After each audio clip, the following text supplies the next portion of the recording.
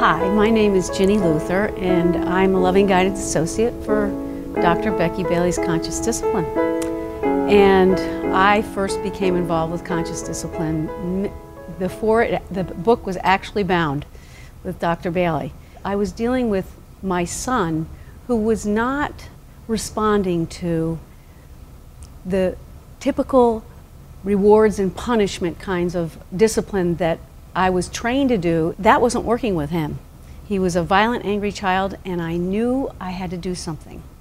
So conscious discipline became my passion after I realized that I was standing one day with a wooden spoon in my hand, watching myself act stupid, knowing that that was not the way to go, and I needed to change myself to help my child so that he could manage his states. There's a lot of phenomenal stories, but one of the things in conscious discipline that is so helpful and so powerful are the I love you rituals. And I remember walking into a Montessori, and I was asked to go into a classroom to observe a child that they were struggling with. In the midst of walking into that child, there was this little 2-year-old girl whom I had known the family. I had worked with the family, although she was not the one I was observing. She was a sibling of a family that was struggling with a very difficult developmental delay. Her sibling was. The child was in the hospital, so I know that she was stressed out. But anyway, I walked into this room and I sat down very quietly in the Montessori to observe this child. And she came up to me and she had this look like this. And I said, "Your face is telling me that you seem frustrated and you don't know what to do and you're not quite sure what to choose to do." And she looked at me and so I said, "Well, I have a story to tell you." So I did the wonderful woman with her. She loved the story, and then she went off to play, and I left. And 2.5 months later, now this is a 2-year-old, 2.5 months later, I came back to revisit that classroom for another child. And when I walked in the door, she was on the other side of the classroom, and she made eye contact with me. And she came running up to me with her hand like this, and she said, "You're that wonderful woman. Tell me that story again." And that's when I knew in my heart how powerful just that little part of conscious discipline was.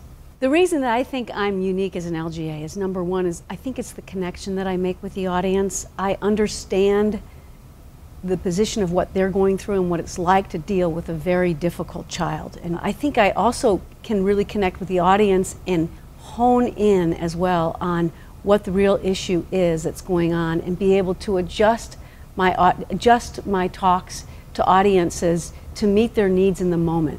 So I feel like I'm very present with them. I'm flexible in being able to move through the information and be able to shift to meet their needs as I see fit in the moment. The biggest personal change it's made in my life is about 14 months ago, my son was killed. This very difficult son that has taught me so much about myself, to be more conscious with myself so I could help him be conscious. He was tragically murdered, and in a very violent way. And I can honestly say that I don't think that I would be able to survive where I am now and be able to hold my head up and have the strength that I do, and to be able to manage my life as well as I am without conscious discipline. I've been able to get back into the workforce, to be able to carry my life, knowing that this event has not destroyed me. Conscious discipline has helped me to be able to manage the deep grief, the sadness, the hurt, the anger, all of the feelings at a level where they don't overcome me, they're just with me. And without all the years of conscious discipline and helping others do the same for themselves, I don't think I would have been strong enough to be able to manage what's happened in the last 14 months. I can get through this using the skills that I have. I know that you also can get through the everyday life's ups and downs. I know that I can help you become more conscious in your states so that you can